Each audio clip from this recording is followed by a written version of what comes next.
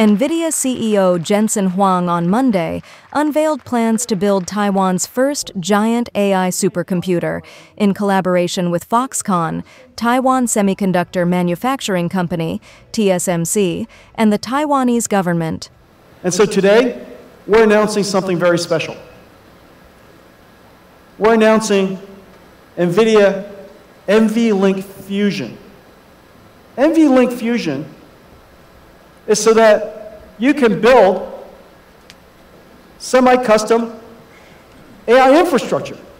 Speaking ahead of Computex Taipei, the island's premier technology trade show, Huang shared his ambitious vision for a new era of AI factories, next-generation computing centers that he said will redefine traditional data centers and transform Taiwan's tech ecosystem. He emphasized Taiwan's pivotal role in this transformation, highlighting the island's strategic strengths in the global tech supply chain.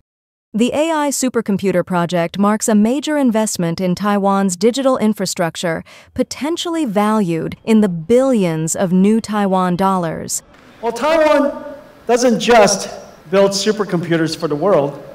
Today, I'm very happy to announce that we're also building AI for Taiwan.